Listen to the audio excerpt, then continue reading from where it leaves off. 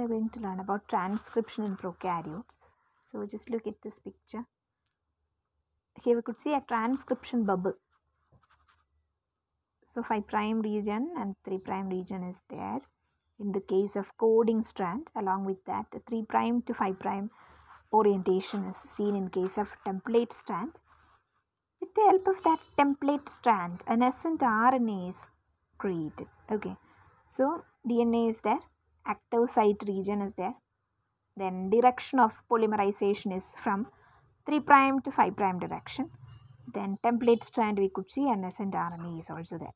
So this whole structure is termed as a transcription bubble. Okay, so transcription in prokaryotes, we were learning about transcription in prokaryotes.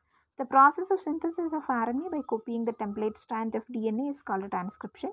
During replication, entire genome is copied, but in transcription, only the selected portion of genome is copied. The enzyme involved in transcription is RNA polymerase, and like DNA polymerase, it can initiate transcription by itself. It does not require primase. More exactly, it is a DNA-dependent RNA polymerase. DNA-dependent RNA polymerase.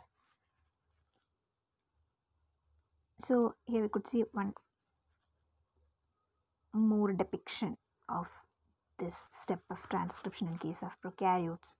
5' to 3' direction orientation, then rewinding of DNA is there, coding strand, nucleotide being added to the 3' end of the RNA, then DNA-RNA hybrid region, NTPs, then polymerase movement will be taking place, unwinding of DNA is happening.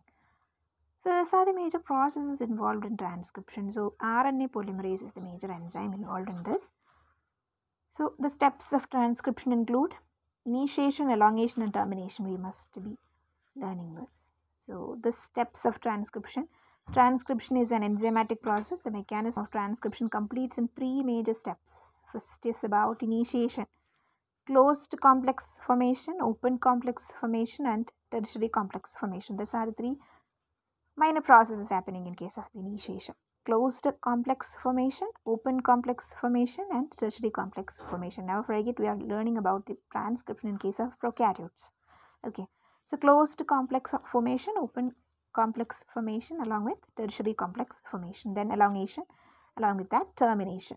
Termination is of 2 types, row dependent and row independent. What is row we will be learning later. So initiation. The transcription is initiated by RNA polymerase holoenzyme from a specific point called the promoter sequence. The transcription is initiated by RNA polymerase holoenzyme. That's a holoenzyme.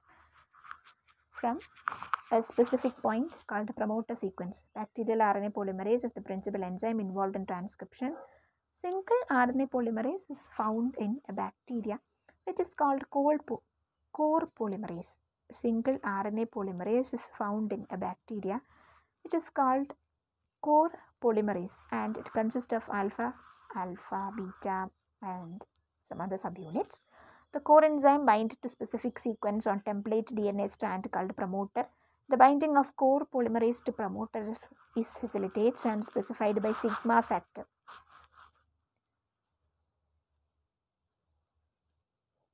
So prokaryotic RNA polymerase holoenzyme enzyme subunit is there. Size is shown, function is also shown. Chain initiation and interaction with regulatory proteins, chain initiation and elongation, DNA binding, promoter recognition, etc. The core polymerase along with sigma factor is called holoenzyme, RNA polymerase holoenzyme. In case of E. coli, promoter consists of 2 conserved sequences, 5' TTGA CA 3' at 3 to 5 element long and another one with 10 element long. The sequences are upstream to the site from which transcription begins. Binding of holoenzyme to 2 conserved sequences of promoter from close complex formation and open complex formation, along with one more thing which I forgot. I'm sorry.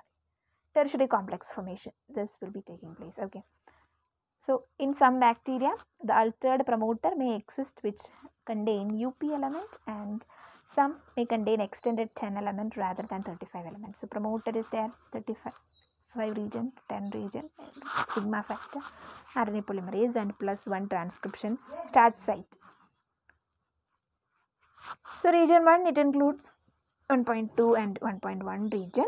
Region 1.1 acts as a molecular mimic of DNA, etc. We will be learning about this. The UP element is recognized by a carboxyl terminal domain of alpha subunit called alpha CTD, carboxyl terminal domain, which is connected to alpha NTD, amino terminal domain, by flexible linker.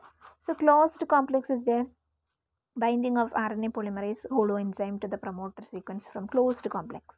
Binding of RNA polymerase holoenzyme to the promoter sequence from closed complex. Then open complex. After formation of closed complex, the RNA polymerase holoenzyme separates 10 to 14 bases extending from -11 to +3, called melting. So that open complex is formed. This changing from closed complex to open complex is called isomerization. Tertiary complex is there, 3' 5' region, DNA polymerase, direction of transcription, DNA double helix, clamp, ribonucleoside triphosphates, and red newly synthesized RNA transcript, RNA exits channel, short region of DNA or RNA helix, active site, ribonucleotide side triphosphate uptake channel. RNA polymerase starts synthesizing nucleotide. It does not require the help of primase.